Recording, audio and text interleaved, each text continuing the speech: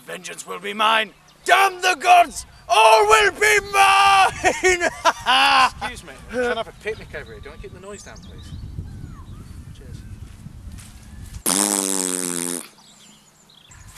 What was that? Nothing?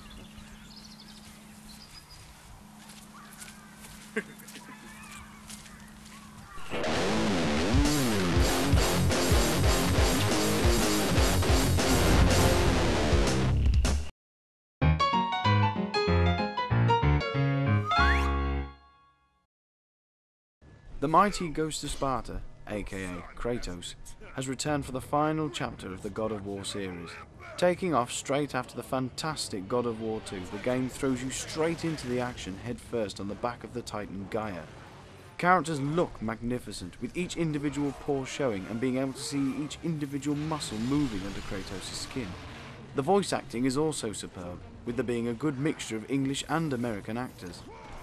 The game's orchestral score is also fantastic, rivaling some of the best film scores.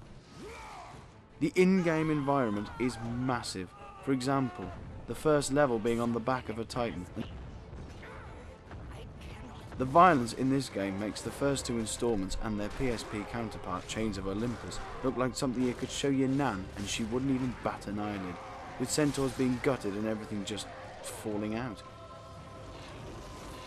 All in all, the game is a worthy ending to the fantastic series.